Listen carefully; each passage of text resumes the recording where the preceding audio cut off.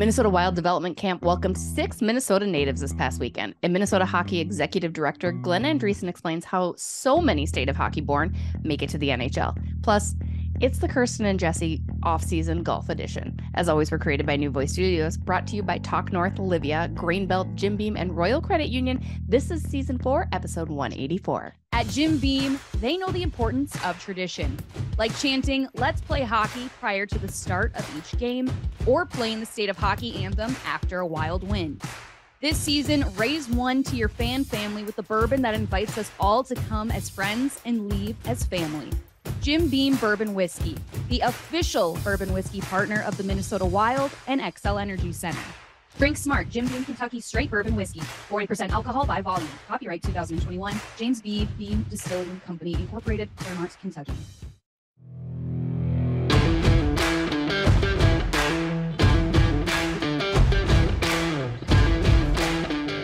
Hello, everybody.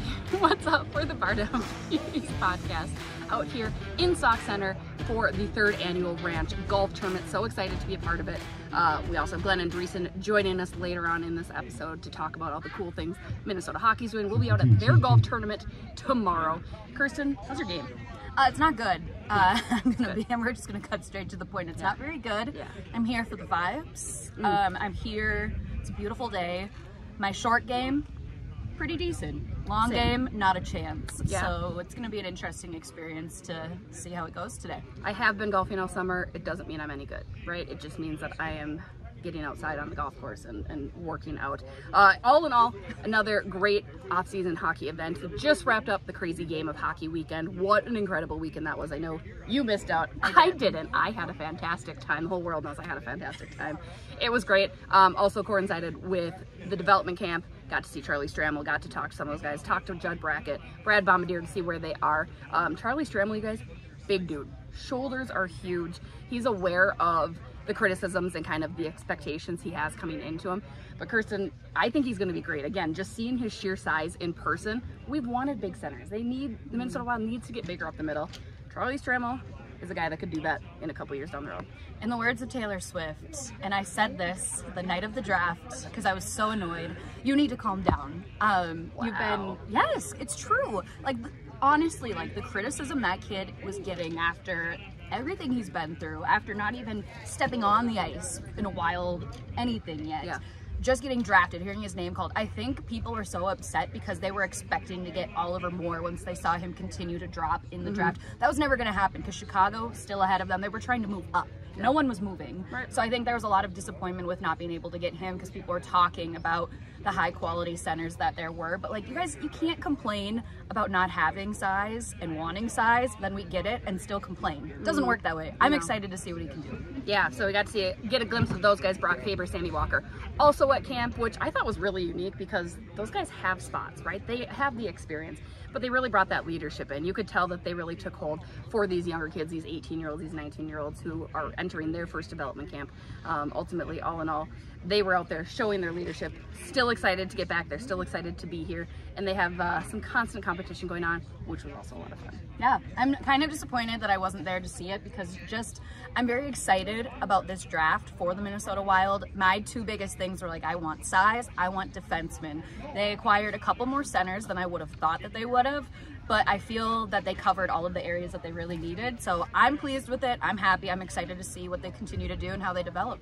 The other player that I was very excited about seeing at development camp, Danila Yurov, who does not speak a lick of English. He is under contract in the KHL, but for him to come over to North America, you guys, still being under contract with the KHL, proves immense measures that he's excited to be a part of this Minnesota Wild organization.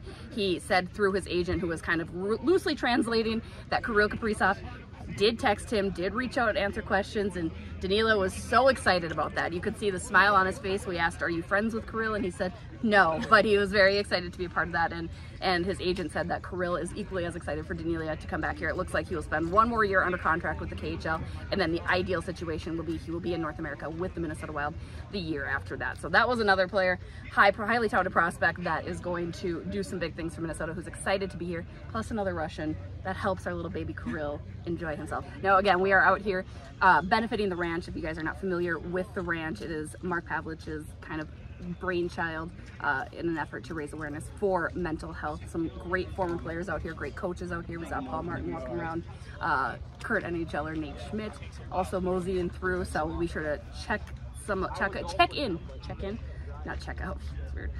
We will check in with some of them. Be sure to be following on our social media pages for those little insides and outs. But before we wrap up this week's episode, we've got Glen Andresen letting us know how Minnesota hockey is doing, especially with a draft that saw so many Minnesota kids go, a lot of them to the hometown team. Yeah, I'm excited. Great episode. Great interview ahead. Thank you. Thank you. We're going to take a quick break. We'll be right back.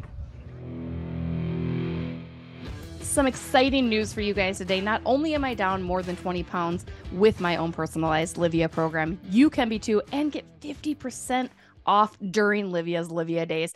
Find out why it has been voted Minnesota's best weight loss program. Simply call 855-LIVEA or visit livea.com. That's Livea.com. 50% off while Livea Days runs. Hurry, you don't want to miss out on this opportunity to look and feel your best this summer. That's livea.com, Livea.com. Let them know Jessi Pierce and the Bardown Beauties sent you. We're back. Joining us now, Minnesota hockey's finest, Glen Andresen, because we love to brag about the state of hockey. We love to talk about all the good things that are happening. None other than you, Glen. Glen, let's start with the Minnesota players at the draft. 15 players drafted in 2023, and the Minnesota Wild seem to get in on that action pretty heavily as well.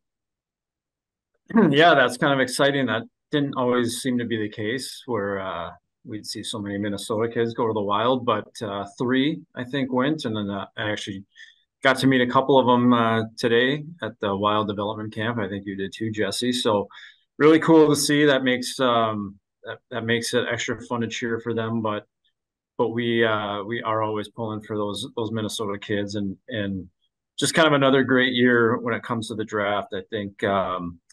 I think there's been 10 or more Minnesotans taken in 18 of the last 23 drafts.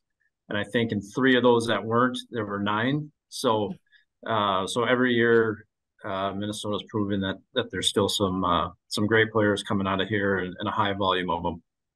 Well, even to go off of that a little bit more too, Glen, I mean, you get to see these kids early on through the Minnesota hockey pipelines, like youth hockey, high school hockey, you name it, staying in Minnesota, and then to be kind of called back. How cool is that? Just, I'm sure there's personal experiences you've had with some of these guys too. Yeah, I mean, it really is cool, because part of my job is going around to our region and state tournaments every March to watch these, Pee-wees, 12Us, Bantams, 15Us play. And then, you're just kind of watching the events, making sure they're going off okay. But you do kind of notice players out there. You're looking at rosters, whatever. And then it is fun to go back at those programs, those state tournament programs 6, 7, 8 years later. And you're like, oh my gosh, like look at some of these names that were in these tournaments for us. And so even today, Aaron Pionk from Hermantown and Jimmy Clark from Edina, Charlie Stramel from Rosemont. Like, these are all guys that were playing in our youth state tournaments really not that long ago, and here they are, preparing to practice with some of the best players in the world and get ready for their upcoming seasons, whether that's in the minor leagues or college, or possibly NHL in the cases of like Brock Faber and Sammy Walker. So really cool. Faber is another one. I watched him win a Bantam state championship. Really his last game as a Minnesota youth player. And so yeah, Kirsten, it is awesome to just see, where these kids come from and then where they go from there. I mean, and beyond the talent, you referenced Brock Faber and Sammy Walker, 2 guys who made a pretty quick impact with the Minnesota Wild last year, still attending development camp and kind of these leadership roles, and having had a chance to speak to them both last year and early on at camp here.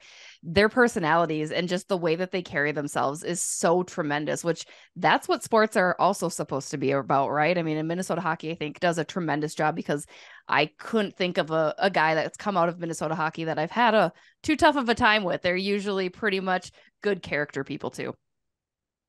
Yeah, and certainly we'd love to take all the credit for developing great characters, but parents and teachers and others probably have something to do with that. But I do think there is something to the model here in Minnesota a little bit in that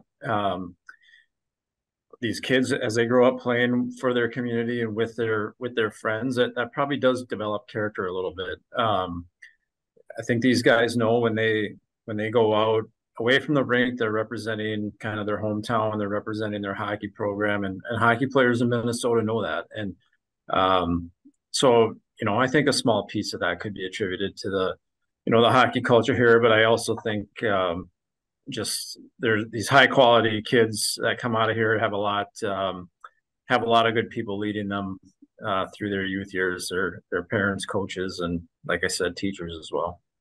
And going back to talk about the draft a little bit more too. I mean, we talked about the players from Minnesota hockey drafted by the Minnesota Wild, but even looking further than that, like Oliver Moore to Chicago. So what's it like to kind of see him spread out or even being taken in the first round, just like I mentioned, Moore was? Yeah, it is cool. And there were actually a couple of kids too I thought might get drafted that didn't, but that's not always a bad thing because they can develop further in college and then really have their pick of places they want to go once they get out, like Ben Myers from Delano did once he finished up at the U of M. But yeah, I mean, it's so cool. I mean, obviously all these teams from around North America are taking notice of kids from Minnesota, wherever they may be. And I'm kind of a nerd when it comes to this stuff. So I track all these guys, not just when they, turn pro, but I'm tracking how they're doing in the college ranks as well. Really every Division I player from Minnesota, man or woman, we're kind of following them along to see how they're doing. And so it's exciting. We have the most Division I men and most Division I women by quite a bit. And so it just makes us proud to see all these kids represented so well all over the country, whether it be pro or college. Well, you had mentioned Ben Myers out of Delano. That program has really started to assert itself as a powerhouse. And you're starting to see programs pop up in different places. It's not just the Edinas necessarily. It's not just these schools that are continuing to powerhouse. What do you attribute that to? Obviously, it starts at the grassroots level. I mean, how do you think some of these programs are growing? And are there any other programs that people should be keeping an eye out for? Everyone likes to look at the state tournament, but as you said, it starts with the youth state tournament too, to see how these programs are going to grow. Yeah, really good question. So Delano, I've always had a soft spot for because I do feel like they're a program that kind of came up out of, we often kind of compare them to Hermantown a little bit in the 90s. Hermantown was always there, but it just really kind of blossomed in the 90s and became what it is. And I could see something like that happening with Delano, another program that there just wasn't a lot there other than a lot of really good athletes, and then those athletes and their families started to get them into hockey. And so Delano is a program I think of a lot, but as far as programs that are really coming on, it's cool to see some of the older programs that were known for their success that maybe kind of lost a little bit of that are now coming back. And the big one there is Hibbing. Both the last 2 years, their Bantam and Pee Wee teams have been just phenomenal. I think they're going to be really tough to beat as those kids move on to high school up in Section 7. So Hermantown's going to have be given a run for their money, I think. But just talking about there are once proud programs that have struggled, and I live in Bloomington, where Kennedy and Jefferson were once these storied programs, and now they're not as strong. So a lot of times people will point at those and say, well, that's kind of a sign of, hockey's dying or whatever. And I often say to that, well, 20 years ago, show me where hockey was in Lakeville or Andover or St. Michael or Laverne, Minnesota. All these programs that have, completely become known for their hockey programs for the boys and the girls. So Maple Grove would be another one. So yeah, hockey keeps growing. It just, like populations all over the state, certain pockets do well at certain times, and then they might come back, or they might fade a little bit, or they might just explode out of nothing. And there's no real rhyme or reason to it. We just see that all over the state, which is cool. And I mean, even going off of that a little bit too, I think, I mean, yeah, it's not ideal to see a program kind of dwindle, but at the same time, to see a resurgence in a community where it was once so prominent, to see it make that comeback and just kind of bringing new life and energy to it. It's got to be, you know, kind of that silver lining there as well. Yeah, and that's what you hope people want to be a part of, and that's where it starts, is at those associations, and you get the right people in charge of bringing new kids into the game, new boys and girls, and that's really their focus, is just how do we get more 5, 6, 7, 8-year-old kids to play for our association. And I can tell you, if you are successful in doing that, if you get a huge number of kids in that age group for 3 or 4 years, you're going to see the benefits of it 6, 7, 8 years down the road, as long as you can keep those kids together, make sure they're having fun and keeping them in the sport. So so we have to make sure our associations have all the tools they need to do that. And it's gratifying anytime you see kind of new programs have success, you know, a new team make it to the high school state tournament for the first time ever. That's always something that we can be excited about and take pride in. And I know we all have our teams we root for. You know, Jessi, you're always going to be a Matamidi fan, but it is good when we see other programs get into the mix and start competing for state titles. That only inspires little kids in their area to keep doing the same.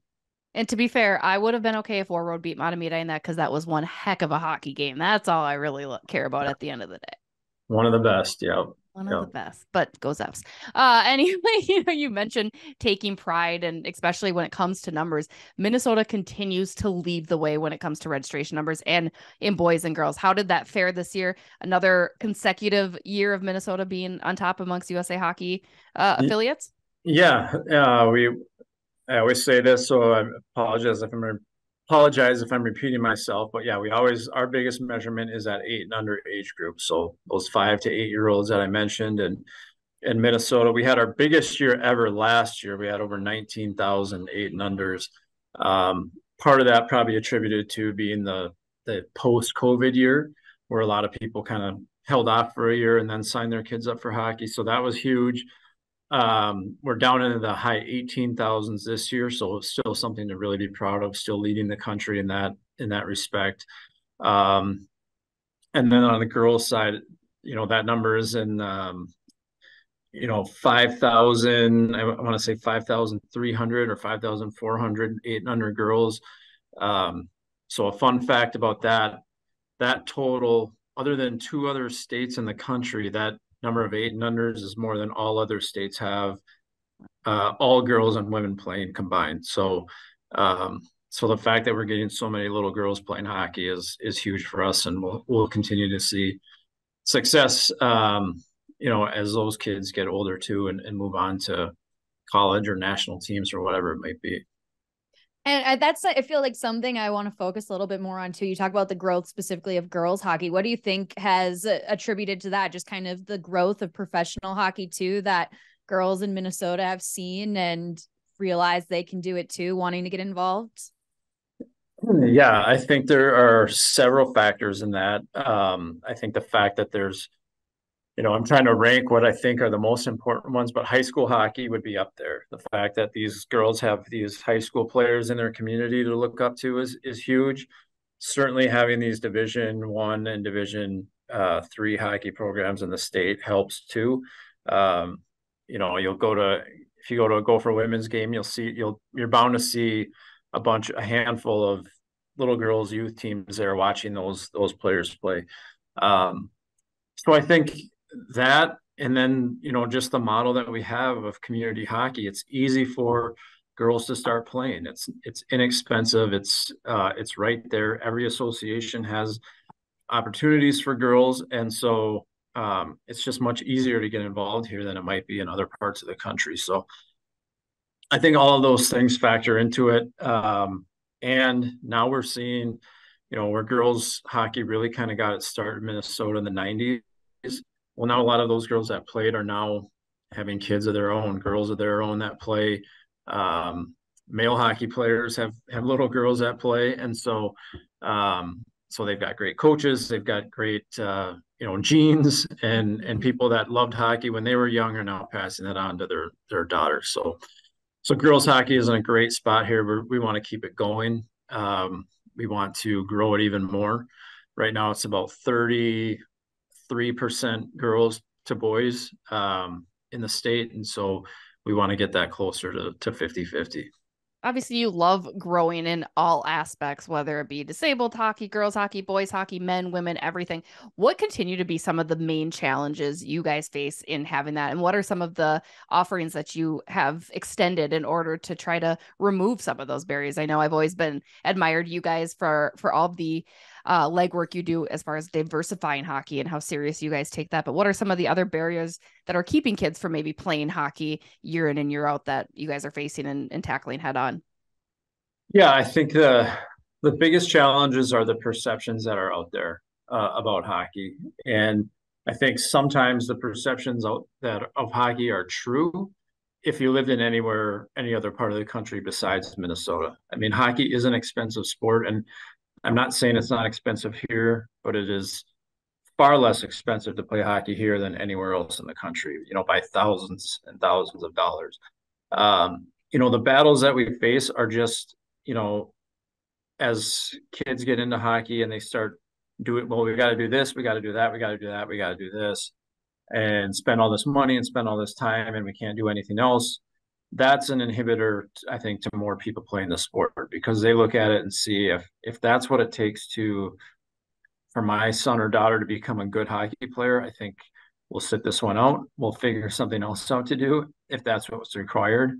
But I really think those are perceptions, they're not reality. And as evidence of that, I look at the last 4 Mr. Hockey winners from Minnesota are all from the northern part of the state, where they don't have, a lot of these pressures around here that we have in the metro area to do this, that.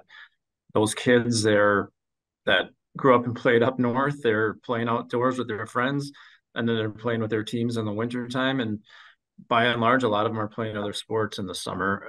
Say it louder, because I'd like to continue to yell that at parents to play multiple sports.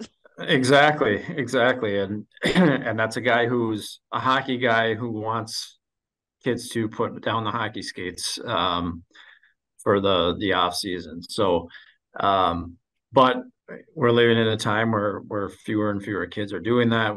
We are kind of caught up in this, fear of getting left behind. And so that's, long answer to your question. I think that's the challenge is trying to get people to understand that, hey, just have your kid play hockey and have your kid play a lot of other sports. And then when you get to 16, 17, 18 years old, then pick your head up and figure out where you're at. Because a lot can happen from that time you put on the skates for the first time to the time you're graduating high school.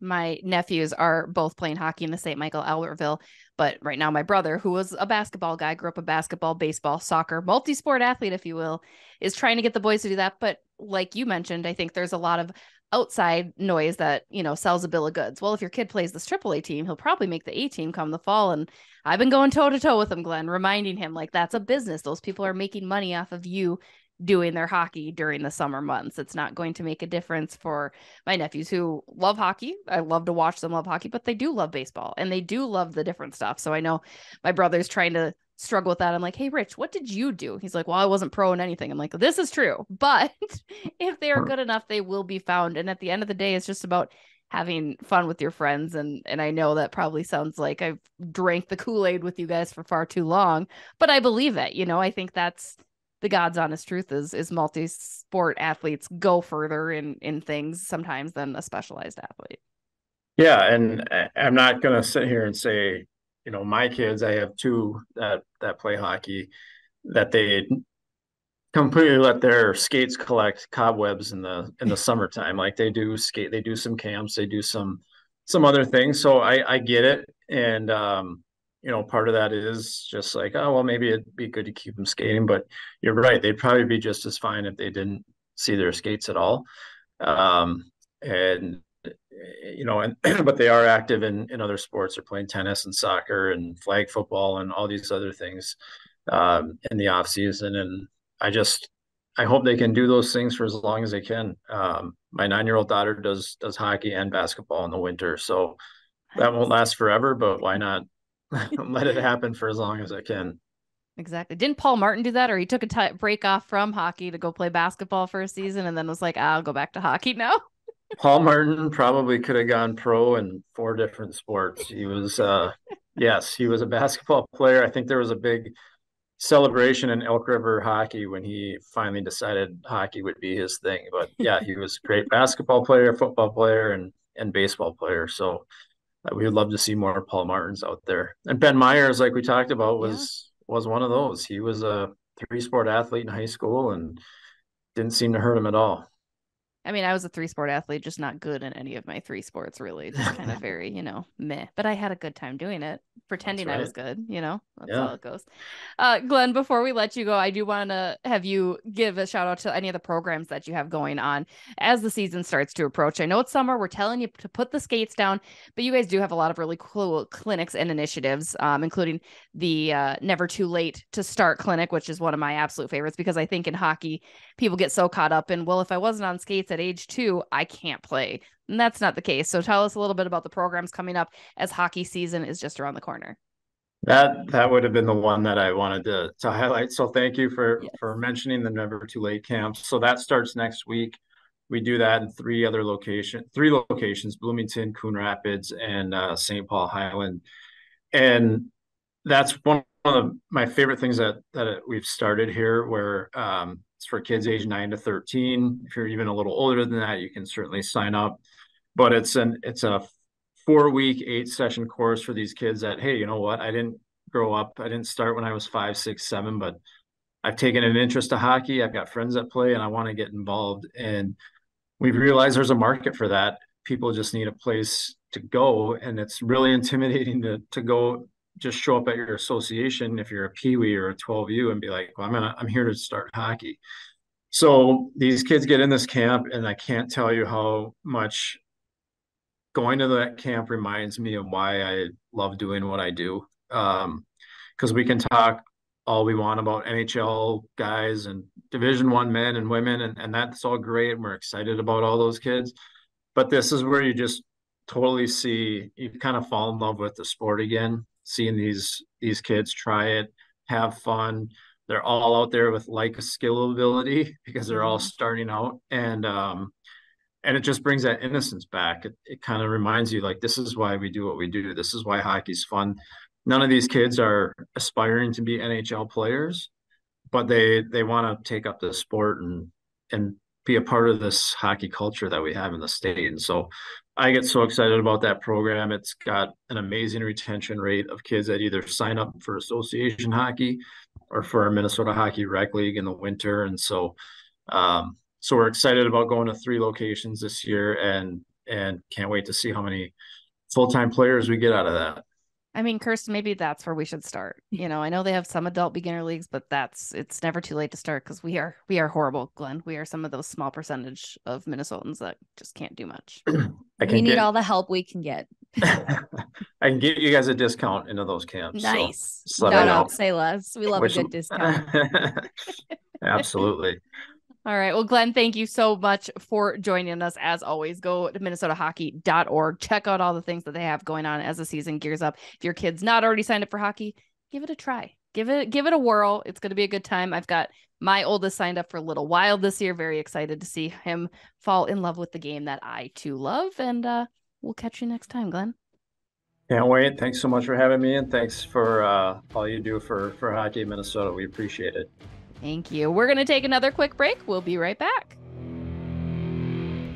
We're back. Thanks so much to Glen Andresen for joining us. As always, I love Minnesota hockey. You guys know that. Play multiple sports. I will tell you that from the depths of the earth. Again, we will be out at Bunker Hills with them tomorrow, Tuesday, when you guys are listening to this. And just having a good time, being Beauties on the course. It's kind of what we do now, I guess. Yeah. That's I tend to do that a lot, where Jessi says something and sometimes I forget that I'm supposed to respond. But no, it's a beautiful day, great event, really excited to be here, and yeah, great cause, beautiful day. Golf and hockey, can't go wrong. Again, thanks to all of you who, you can, go ahead, go for it, you're good. Thanks to yeah, here we go. Thanks to everybody who said hi this weekend. I know I ran into quite a few of you who are fans of the show, fans of ours. Always appreciate the support. Always appreciate the support from our sponsors, Livea, Soda Stick, Grain Belt, Jim Beam, Royal Credit Union, and Talk North. And again, you guys, you make it happen. You're the best. Hopefully we get some good content coming up soon. It's off season. I ran into Jared Spurgeon over the weekend and he was like, I'll see you in August. And I was like, I'll see you in August because that's coming quick. It's gonna happen. So have a great rest of your week, great rest of your day. We'll see you next week.